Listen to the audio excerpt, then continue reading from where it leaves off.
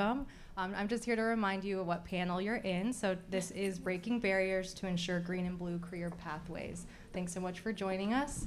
I am going to pass it over to Diane Dillon Ridgely, Waterfront Alliance board member, to get us started. Because you didn't tell us who you were.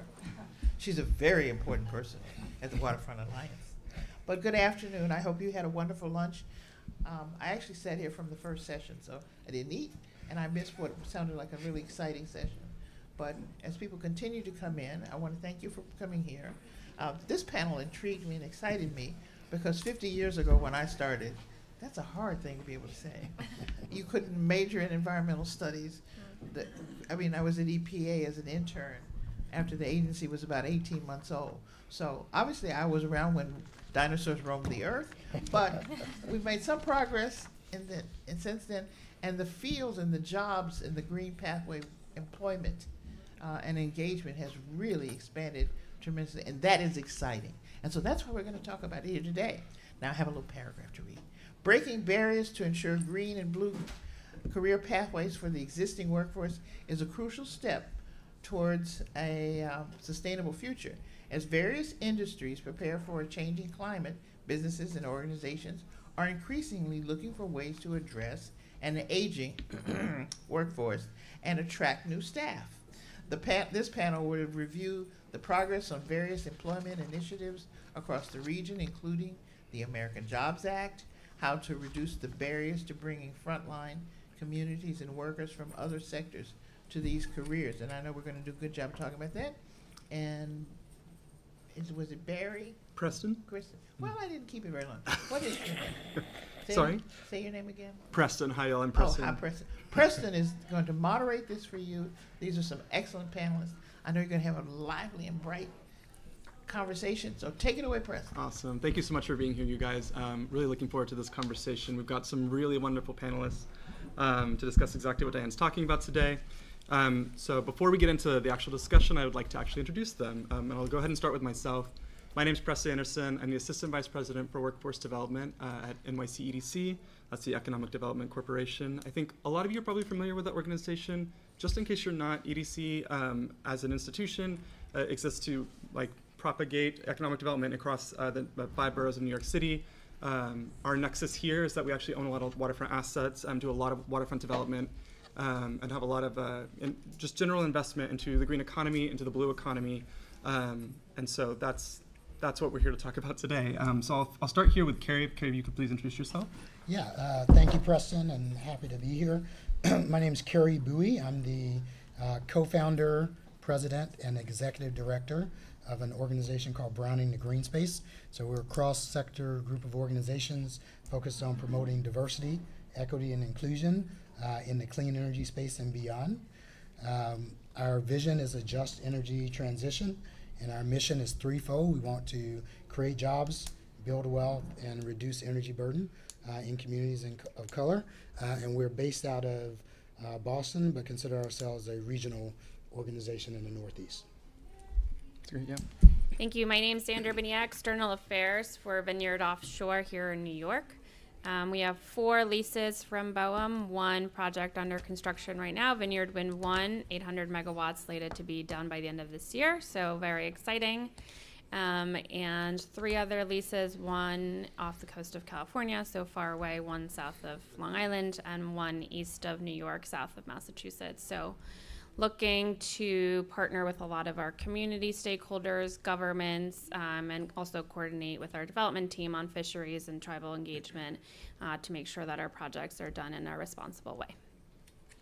And I'm Bryan Gray. I am the development director for Community Offshore Wind, which is another offshore wind developer, which is made up of RWE, which is a global energy company, and National Grid, which is a local utility here in New York and Massachusetts.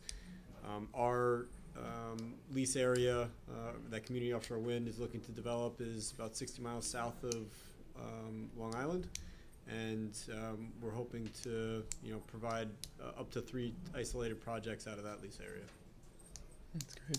Thank you so much. It's an honor to be with you guys today. I'm very excited to have this conversation. And I think actually one of the best ways to sort of set this conversation will be to give us a clear definition of what the green economy and the blue economy actually is. I think especially blue economy, that was a newer term for me when I started my role at EDC.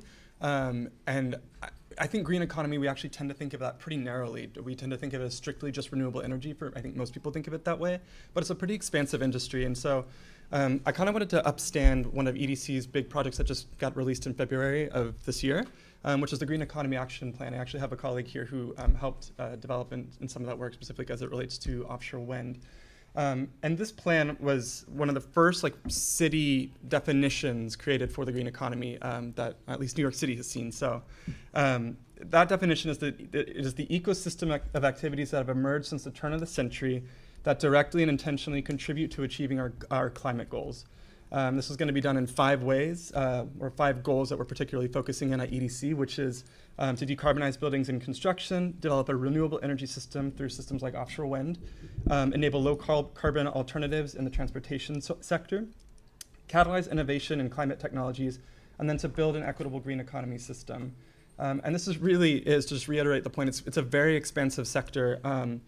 We've identified in our Green Economy Plan 8 sectors, and out of those 8 sectors, there are 21 subsectors. And I'll just kind of hit the highlights for those, which are energy, buildings, transportation, waste, meaning recycling, consumer products, thinking sustainable fashion, sustainable food, finance and consulting, actually. So there's a big movement for green finance and climate consulting and accounting. Resilience infrastructure, which I think a lot of y'all will be familiar with in this room, and then policy and advocacy, of course, as well.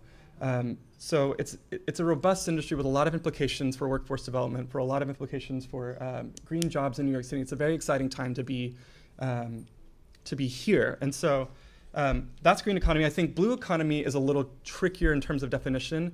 At EDC, we're trying to really align our strategy, really understand what it is that we're trying to do in the blue economy space and stand up the maritime and marine sectors that we've identified.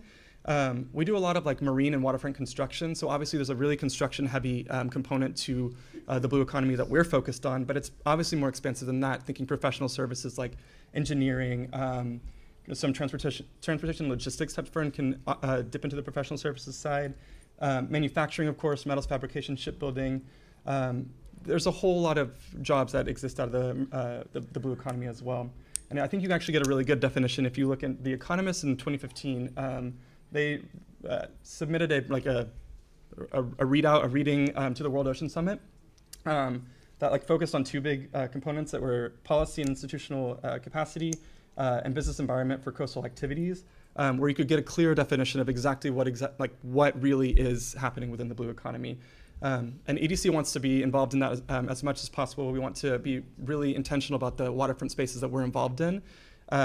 So more to come on that as we develop that strategy for us. But hopefully that sets the stage a little bit. Before I move to the next question, though, I actually wanted to see perspective from you guys on how you see the green economy and how you see the blue economy. How would you define those very massive sectors? Yeah, I can start, and I just start by giving a quick bio on myself. So I have sort of an interesting nexus of the green and blue economies in my background. I have formal education in the maritime space. I went to the Merchant Marine Academy. I spent a year at sea and working on commercial ships, and so that gave a really interesting deep sea integration into professionalism. It was my first job out of school. So from there, I eventually found my way into working for a utility, National Grid here.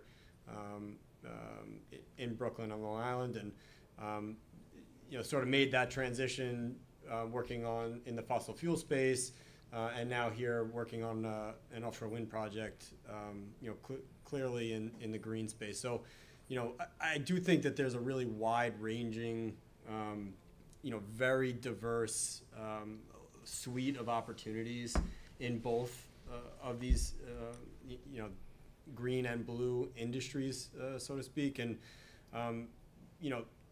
just talking about them individually, the maritime profession is one of the oldest professions in the world, right?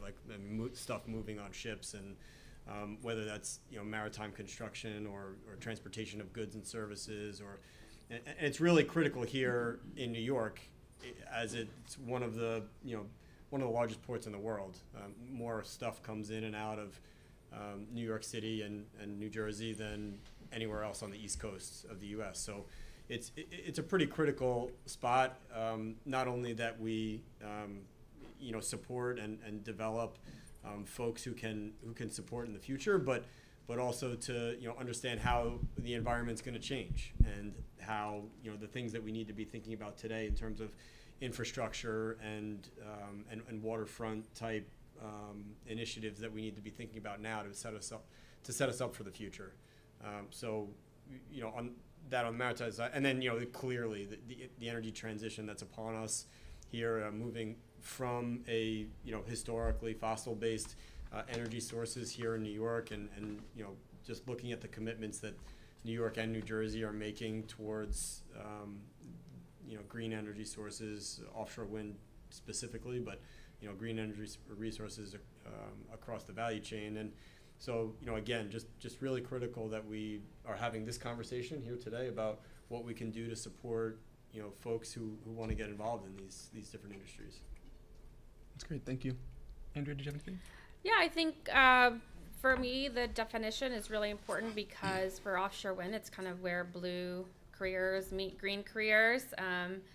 And so it's important for us to talk about the intersection of what that means and the transferability of those skills, right? A lot of people look at the industry as something that's far-fetched, and for the most important thing about blue and green careers is that we demystify what that means and how the skills that people have or can learn can really apply now, or you can learn skills for green energy as we move forward, because energy generation is pretty similar across different methods. And so how do we just take those skills, transfer them, and create opportunities for the future?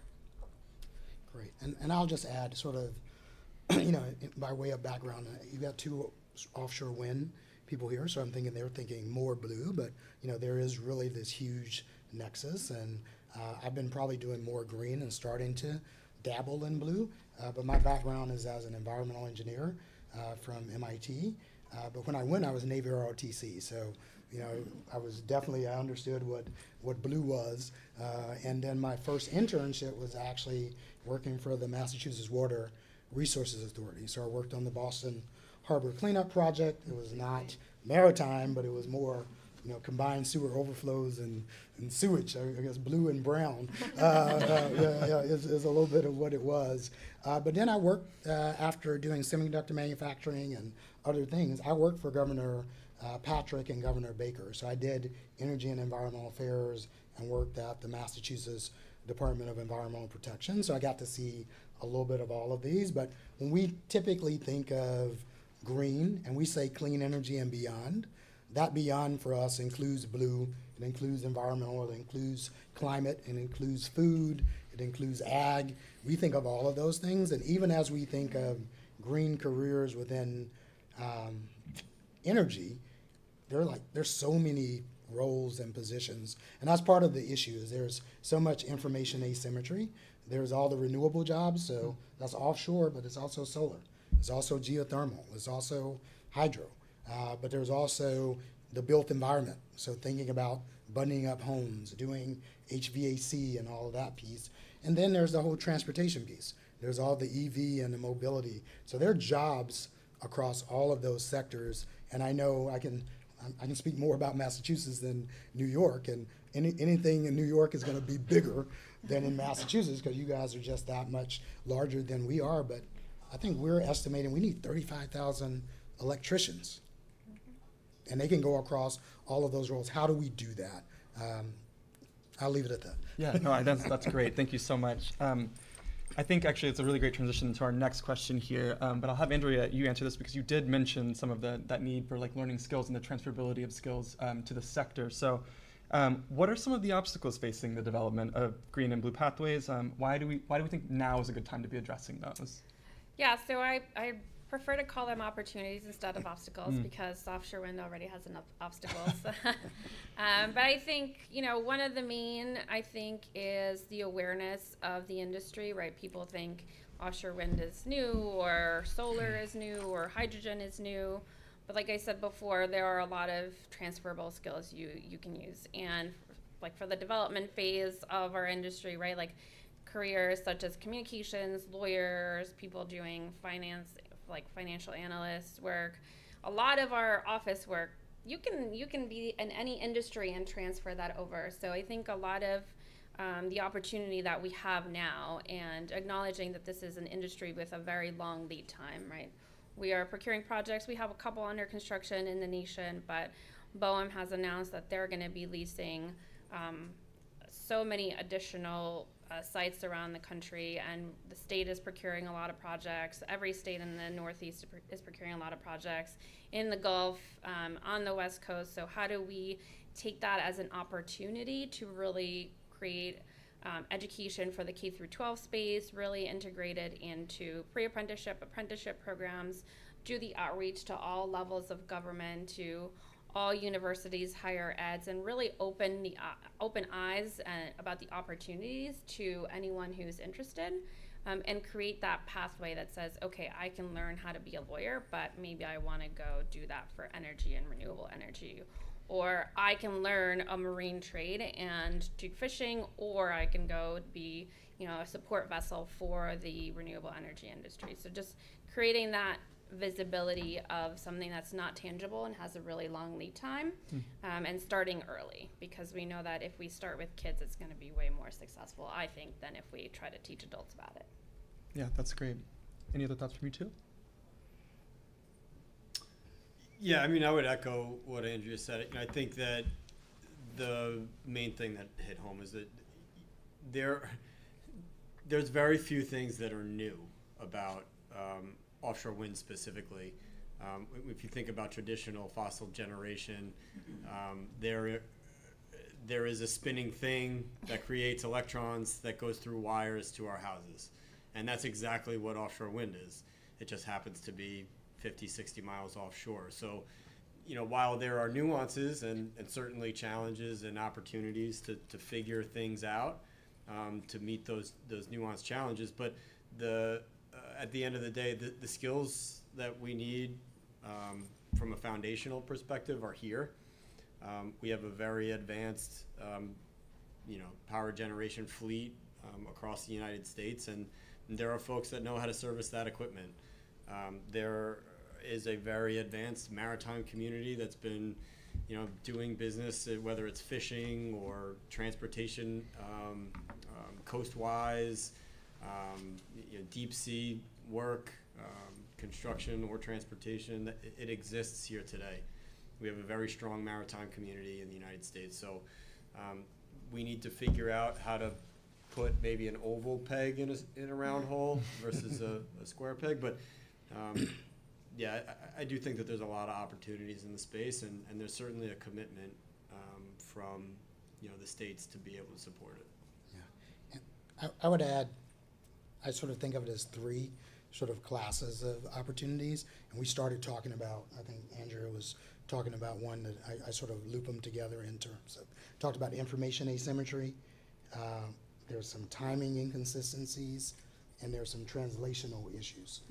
I think Bryan was saying, a lot of this stuff, if you look in the construction or mechanical space, it's some of the same stuff. People just don't speak the same language. And so you gotta figure out how that is. And then on the timing inconsistencies, there are all these projects coming, and I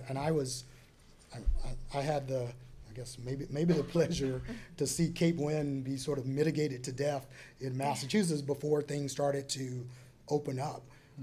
But as we look at that and we sort of see, things are starting to open up now, but there are still timing inconsistencies. There's the regulatory permitting piece, there's manufacturing, there's design, there's construction, then there's maintenance. So all these jobs are coming, but when are they coming?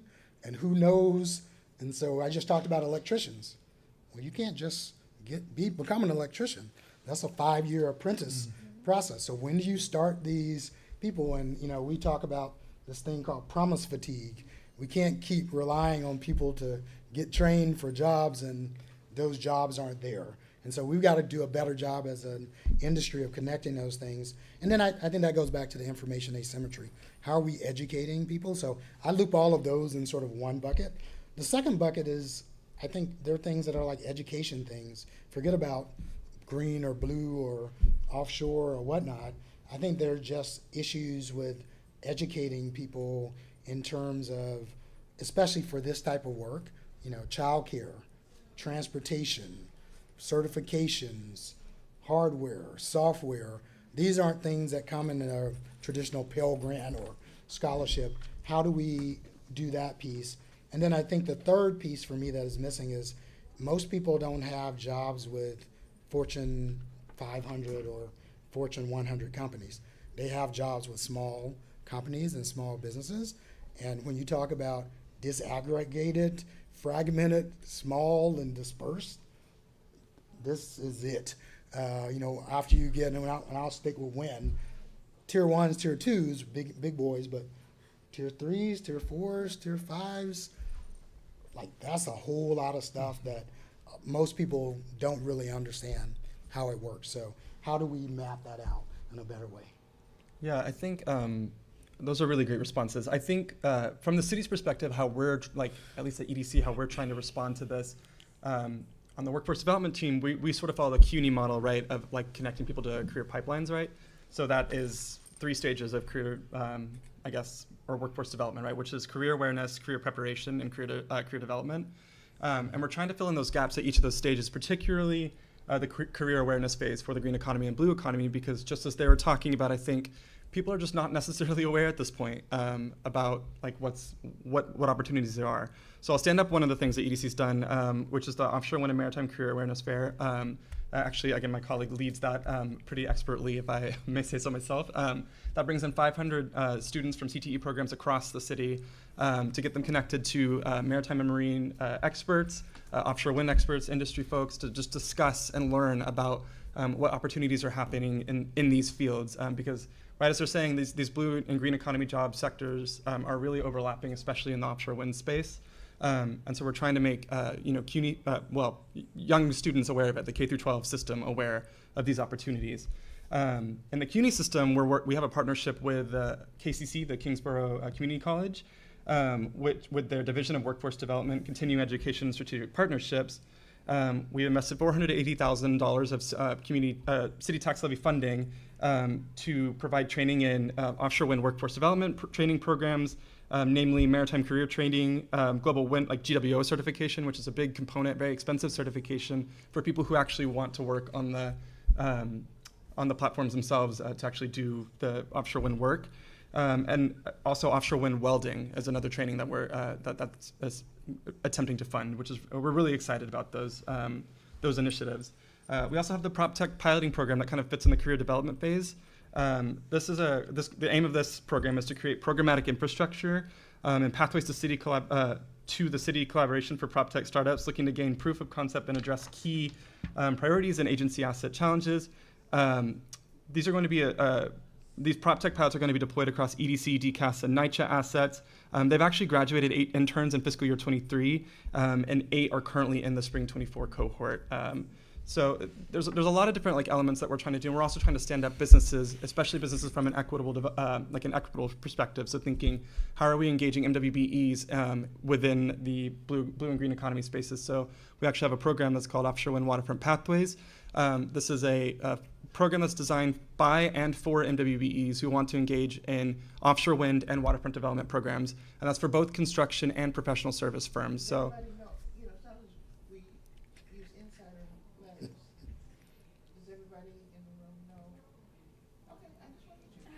Yes, minority, women, disadvantaged business enterprises is MW. Thank you. That's a very good call out to make. Sometimes we get lost in the industry jargon, so thank you for that.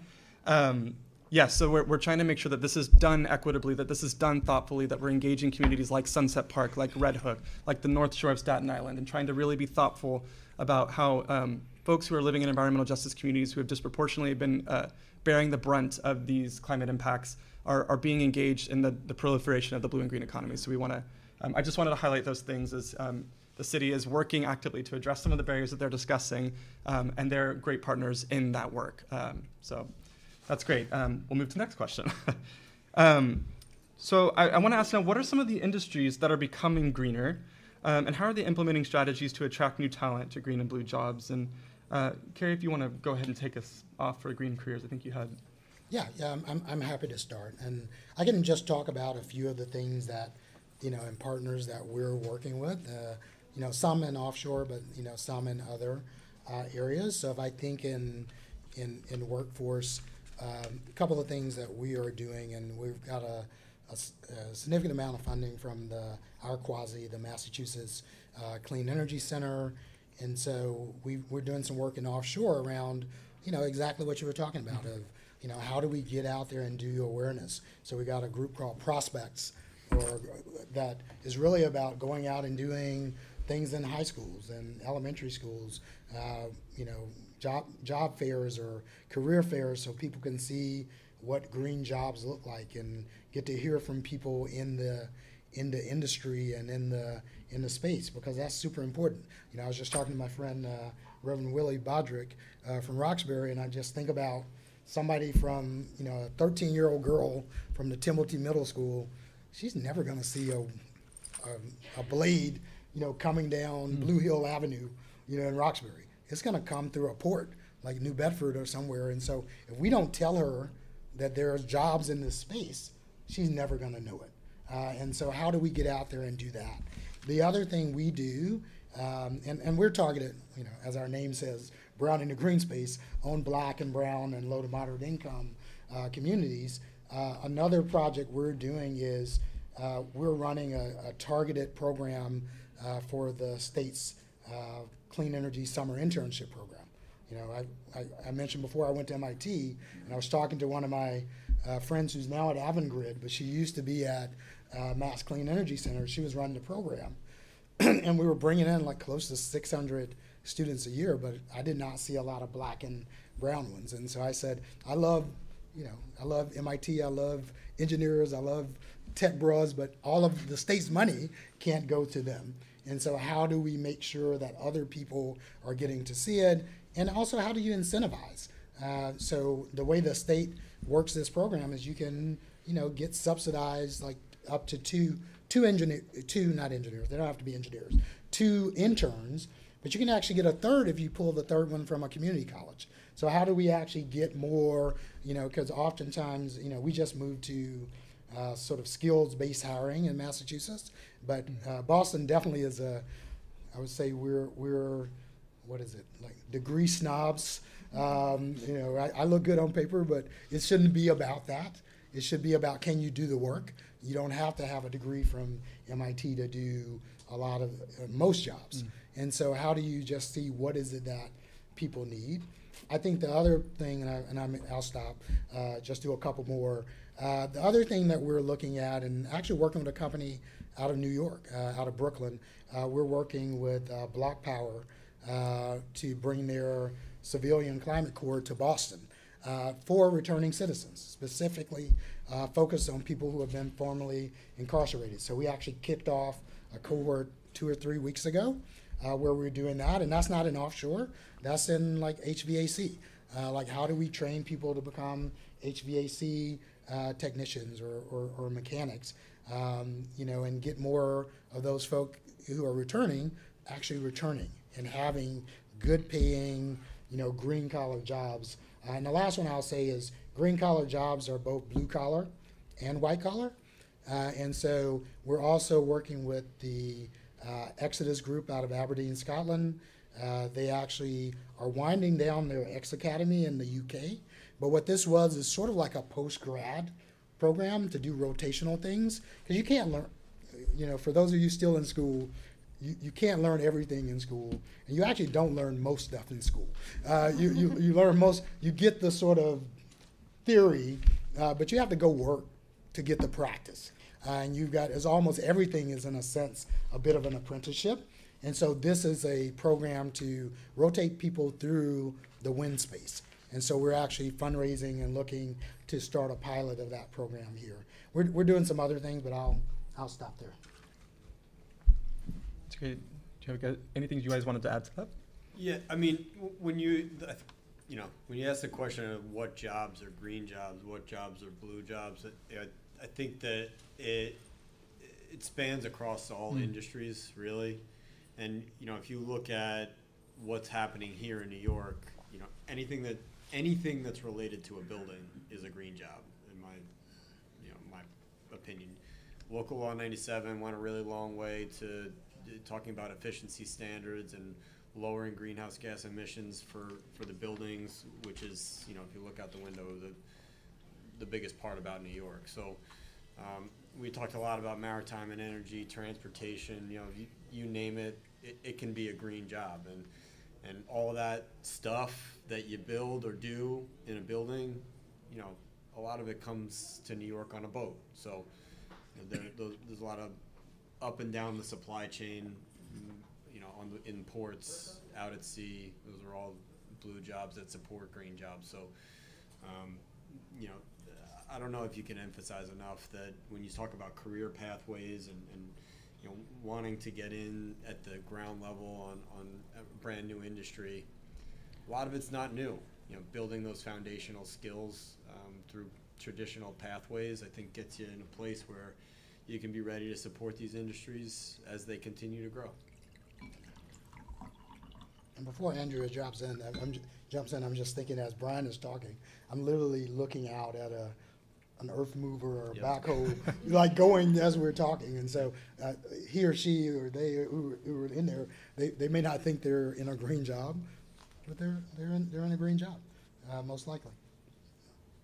I think if you want to go to the next question, I saw a time reminder somewhere. Yeah, that's totally fine. I actually want to go ahead and really quickly see if anyone wants to address one of the things that was brought up at the beginning, which is challenges posed by an aging workforce. How can we connect aging workforce into this industry? I mean, I can talk about my experience in this area. When I came to work at National Grid, it was the best description of this question that I've ever heard. They described it as if it was a barbell.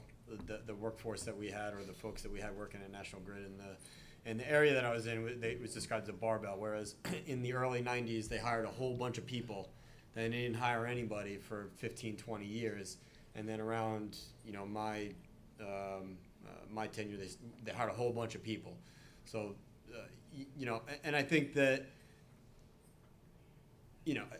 I think in today's day and age, just with the way that defined benefit programs have kind of phased out, I think that there is more of an intermingling, especially within industries, of folks that come with really interesting, diverse sets of skills.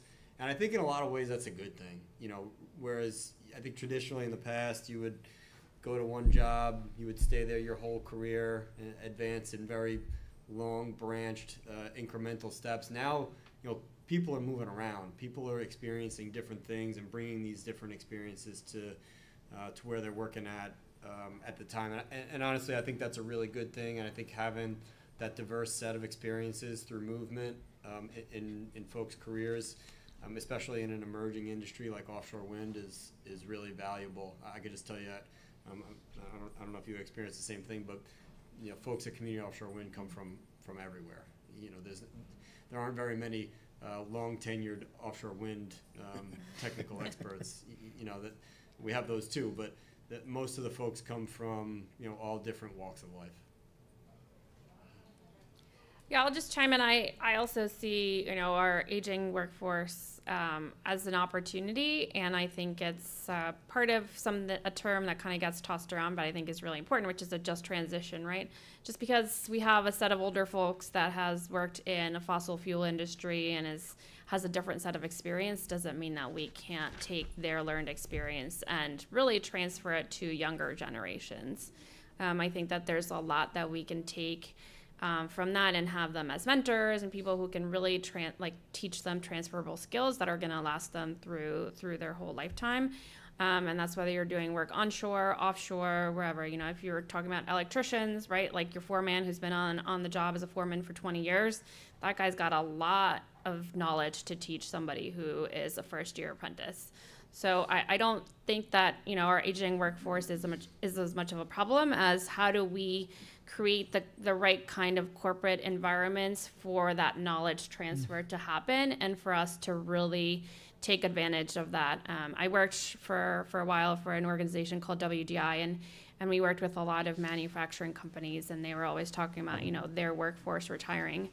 And my number one thing to them was like, okay, instead of you waiting until your guy is about to retire in 3 months, hire somebody a couple years before and have that guy train the new people, right? Like, that's what we need. It's not a problem to have an aging workforce. It's how do we prepare to transfer those skills so that we're not left in a big data hole of knowledge. Yeah, and just one thing to add to that, you know, like Bryan was saying, you know, offshore wind is nascent, so it's pretty mixed. But you know, when I was working for Mass DEP, you know, we were looking at the wastewater infrastructure and water, you know, delivery side, and you know, the average age was like 55 plus or so, and it was typically, if you think about the sort of, you know, the persona, it was typically an old, you know, old white guy. And so, you know, when Andrea talked about an opportunity, it's an opportunity to change that over and make it where you're bringing in some younger folk, but you're also bringing in some women, and you're bringing in some people of color. So there's an opportunity to just have a just transition, not just from fossil fuel, but also from water and some old infrastructure places where most of those jobs went to a, you know, certain demographic of the population. That's great. That's very. I think it's just to sum it up. It really is just not a demographic that we should be worried about. It's one that we should be directly looking into, pulling our talent from that demographic. So that's really great. Thank you. Can I also offer a hypothetical that's not so hypothetical? So when I was one of the founders of something called Plains Justice. We wanted no new coal-fired facilities. So immediately the hackles are up because we've got to fight to keep this open because we're going to lose those jobs. Well, yeah, and maybe we should lose those jobs. Yeah. But you don't need to lose those workers. Right. And we too infrequently help make the mental transition to elected officials, appointed officials, and decision makers that you're not trying to throw away people. Yeah. Our communities will be better off if they have non-polluting jobs for a whole set of reasons. So let's, instead of having the pipe fitters fight us on this, let's come up with a structure where we collectively make the transition for the people who will lose their particular job to see how they will have this job, as opposed to just saying, quote, you're casting us out. Think of how much, I mean, and we've done this before, often poorly, you know. So coal miners, you know, are very, very entrenched in continuing to mine coal because they want to have an income. Many of them may not be thrilled to be coal miners if you look at black lung disease and a whole host of other things. But if we were looking at from maybe we'll call it a higher perspective, I mean literally, physically, higher, you know, elevation. So I'm not just firing and getting a view, but we're making an energy transition, energy use transition.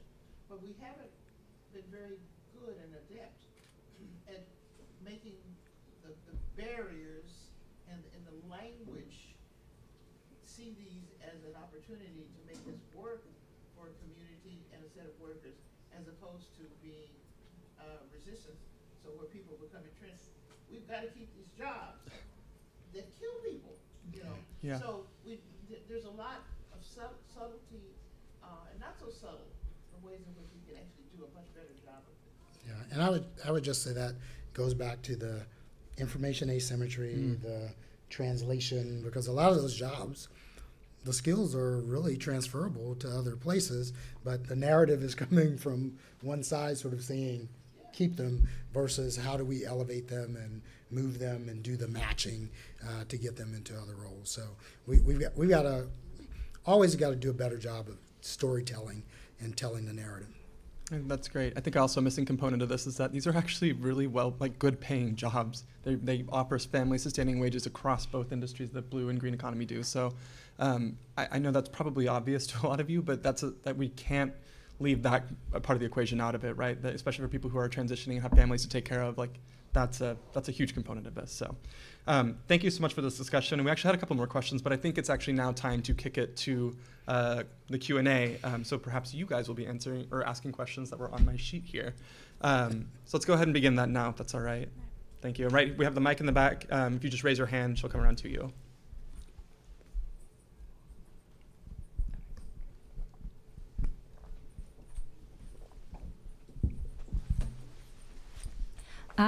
I have more of a comment, but I'm curious the thoughts from all of you. I thought this panel would be about something different. And I wanted to ask about where vegetation management and horticulture come in. To me, these are like the OG green jobs. And I worried that because they're not like generating money or wealth, that they're getting lost in the sauce, so to say. So I just wanted to make that comment, and ask if, and in any of your work, you work with people in this field or talk about those types of like horticultural forestry, like managing vegetation, which is also living shorelines, also really important for climate resilience, both on our shorelines and inland, and just I feel like it's getting lost a little bit. That's great. Any first passes at that? Yeah, I can.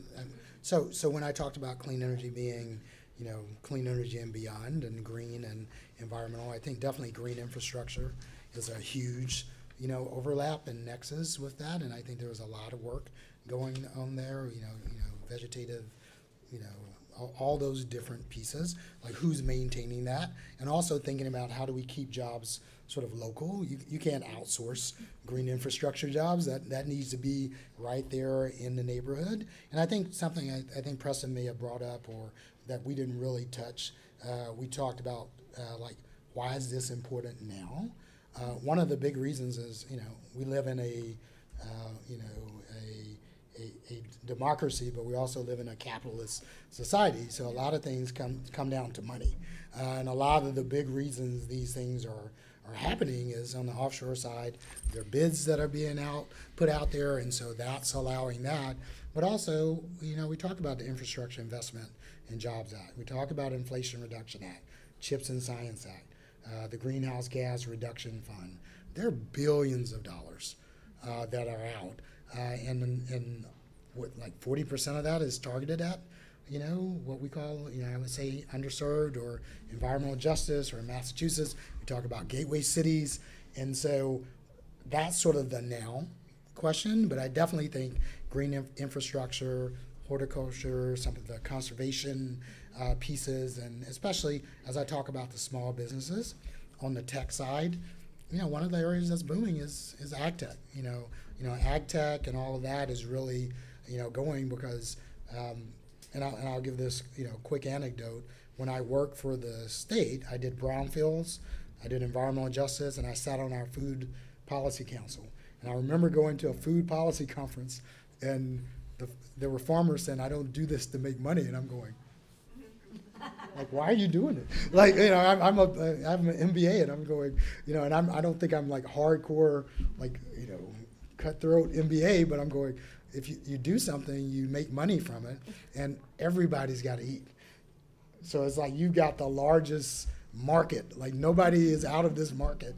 So people will pay. We just, from a government perspective, we need to figure that piece out too, and like what's subsidized, what's not. Like, how do we, to me it all goes back to economics, and I think we're starting to get a better handle on, what we call the tragedy of the common. You talked about being at the EPA. I'm 52. I'm as old as the EPA. It's not that old, and so we didn't have all these regs and rules before. Now that they're there, it gives opportunity for more things to take place. Yeah. That's great. Yeah, one in Next the back. question. Yeah, right one here. here and one back there. Got a bunch of them. So I was interning at EPA the year you were born. All right, there we go. Just a quick comment and a quick question. The first question prompted another comment. Looking to agrivoltaics, That's Yeah. the future of farming and solar. It's beautiful what they're doing with animal husbandry and that. Offshore wind has been really great in their efforts to do community outreach, especially about job creation. But whenever I see flyers or announcements, you don't really emphasize the land, the shore positions, which was mentioned today. You could be a lawyer for Wall Street, you could be a lawyer for Equinor. You know, this happens. So my suggestion and comment is when you put out a flyer, list you're looking for electricians, plumbers, seam fitters, but also admins, HR managers, grant writers, the land positions. So people who weren't thinking, because a lot of people thinking offshore wind means I'm going to be on a boat. It doesn't mean that for a majority of the jobs, but I don't see that being emphasized to get more people to your community outreach.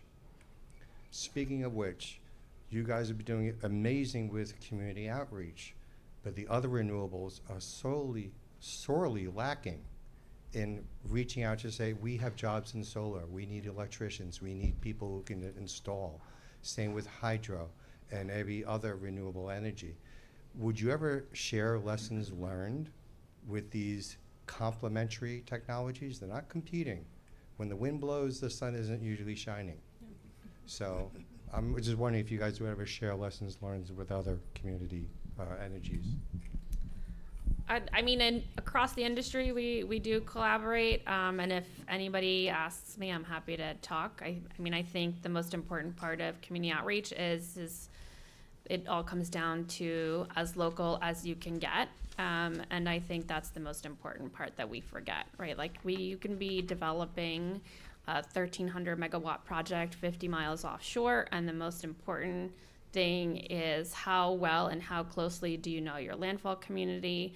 How much trust do you have with that community, with the community partners that are there, the municipal partners, your tribal partners, your fisheries partners, and how strong have you built those trust relationships so that they can be a voice for you while you are also being a voice for them. That's kind of the baseline of how I approach that. But I'm happy to anytime collaborate with partners because we also think that the transition to renewable energy is definitely not just wind, and it's a transition that's going to take us a long time. Yeah, I think one of the things I'm surprised they haven't mentioned yet, there's so many programs that EDC does and gets involved with, but one of the big ones is our $100 million investment in the Climate Innovation Hub at Brooklyn Army Terminal. That is an incubator, that is a space for people across green energy sectors to come and collaborate. That's in development right now. That's a huge opportunity to share those kind of learnings, exactly like what you're talking about, for people in the offshore wind to meet offshore wind industry to meet folks in the solar and EV industry, battery storage, all of those, right? Like that's what we're trying to see proliferate really strongly. We're trying to create these really nice networks and hubs for like ideas and communication to really be fostered holistically across the green economy space. So. It is something that is being thought about. It is something that we are, at least the city is actively trying to engage in. So, yeah. We got about time for one more question, I think. Yeah. Or ask both of them and we'll see. We'll do them quick. Ask them quick. Ask them quick and we'll do it. But go. Yeah, okay. So I guess in some ways what you all are working on and,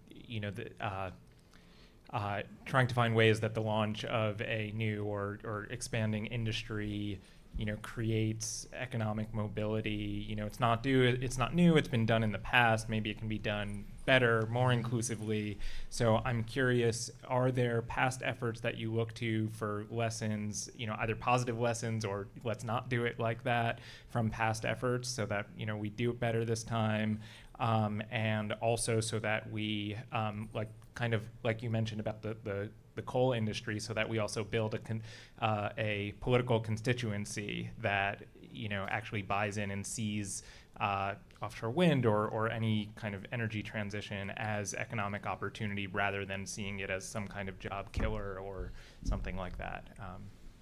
Yeah, I could take a shot at that. And, I think when you look back in history, you talk about lessons learned, there have been several energy transitions in history.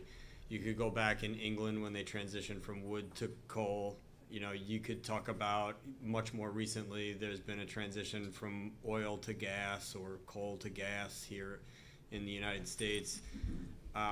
You could talk about successful projects like,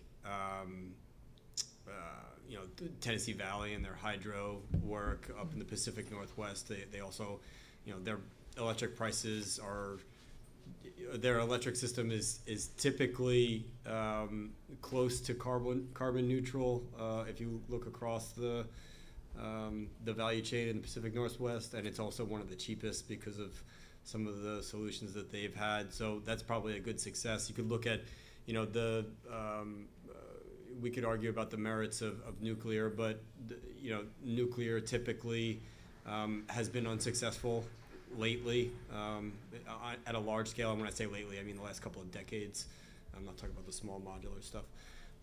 So, you know, I think that there is a lot to learn if you look back into history. And the one thing that I take out of all of that is to not try and make it too difficult. Yes, it's extremely difficult. Yes, there are a ton of challenges.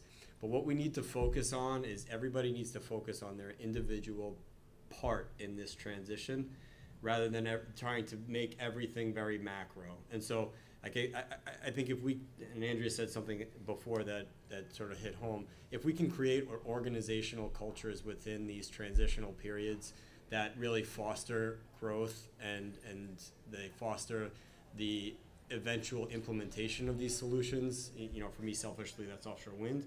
But, you know, if we can create a successful project, a community offshore wind, that goes, you know, a long way in developing the pipeline that's going to come behind us. And so our ultimate mission as a project is to develop an offshore wind project. And so focusing on that is really key for me. And that's the lesson that I would learn out of the projects that have been successful in the past.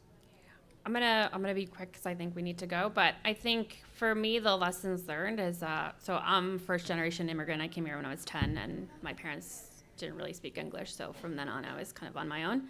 And so what I think about that is, how do we create as many opportunities and access for people who are traditionally left out of a brand new industry, brand new, you know, we're kind of starting from scratch in some ways. And Vineyard Offshore just signed a tribal benefits agreement. It's the first one of its kind a few months ago. It took us a lot of work, a lot of meetings, but it's really transformative, right? We know that tribal nations have been left out of any sort of engagement for hundreds of years, in addition to everything they've endured. And so that goes from tribal nations to, where are you siting your infrastructure projects? Are you just siting them in the same communities that have already had to deal with the effects of other infrastructure projects? Who's getting the benefits? Who's getting the jobs? How are you doing that? So it really goes to learning all the lessons of what's everybody, like all the inputs and all the community feedback of what they feel has gone wrong in the past, and putting that into practice of how do we develop different methods for doing that moving forward. That's great. I think we're at time. If you have like individual questions, can we take this last question? If you're okay with it. Just you answer your own will, but I do think a conversation around the election is necessary as we think about. No, seriously. You in with that one? As we That's think about unusual. all these, I mean, we're working on trying to get middle skill workers into green, blue tech, and all these things, but there are real threats to alternative energy sources and the ways in which we're doing this. And I do wonder how companies are positioning themselves with the chilling of many of the markets as a result of not knowing what's going to happen in November, and how we're going to respond if it does not go in a way in which many people would like it to go in relation to energy sources. So I think there's a question for. Yeah, it's an extremely important question. I honestly, I thank you for asking it, because I think it's something that we have to be really mindful about. I will say, from EDC's perspective, we're grabbing every federal dollar we can right now, right? And we're trying to make sure that they are dumped into these programs. And I know we laugh, but like that's real. We want to make sure that we're getting as far along in these projects as we possibly can, thinking ahead, thinking futuristically about the potential of something like this, right? I think we're, at least us as a city agency, and at least the politics of New York, like we're so committed to like making sure this industry comes alive, to like making sure that there's a lot of real success here, despite what happens in November. I think that we're authentically really working hard to make sure we're well poised for whatever political like woes come in the future, I think. I don't know if you guys have any. I'll give just a more general response, just from a completely business perspective. You know, it's pretty easy to deal with risk. It's very difficult to deal with uncertainty. And so I think that's what you're saying. And so, you know, when posed with uncertainty, typically the business case, and I'll let the actual business people talk a little bit about it, but, you know, in a sense, you have to sort of think about both ways and sort of be planning, you know, sort of decision model analysis. If yes, it goes this way. If no, it goes this way. Or if A, you do B. And so it just takes a little bit of more extra effort to really be planning for both scenarios. Yeah, and that coordination happens at the local, state, federal level, right, between all of us, and then with our industry partners as well. Which brings me to thank you so much for being here, and thank you so much for you all for joining us for this session. Really appreciate your time.